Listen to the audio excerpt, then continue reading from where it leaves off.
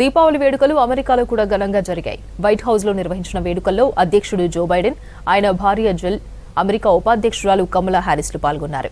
Biden దీపాలను వెలిగించి వేడుకలు ప్రారంభించారు. దాదాపు 200 మంది భారతీయ అమెరికన్లు పాల్గొన్నారు. కళాకారుల డాన్సులు ఆకట్టుకున్నాయి. వైట్ హౌస్ లో దీపావళి సంబరాలు జరుపుకోవడం సంతోషంగా ఉందన్నారు president Joe Biden.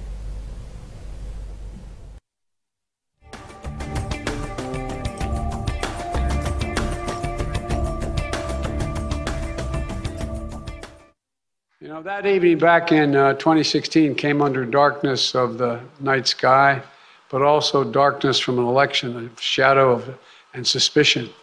Immigrant families were vilified and shamed as a prelude to what was to come at the time. Yet that night, that Diwali night, we gathered together to cast the light of hope and belonging and purpose. We gathered and we bonded a sense of community that I hadn't seen in a while across race and faith, and to believe that in America, how we know and how we love. A place where every American can celebrate and honor their traditions. And we know and understand the significance of that. And we have learned we cannot take that for granted. And so to the two of you, I thank you deeply for all that you are.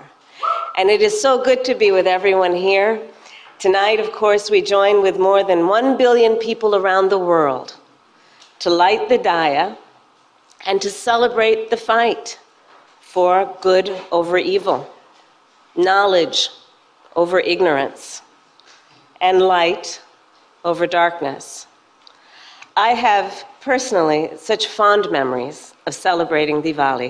It's wonderful to be here with so many friends. Why celebrate light on the darkest night when the moon is hardest to find? Because that's when we need it most. When we realize that even the smallest flame can illuminate our path home. That the sweetest delicacies are made with love. That the most rewarding gifts are those we give to others. And that simple clay lamps burning together can outshine any moon.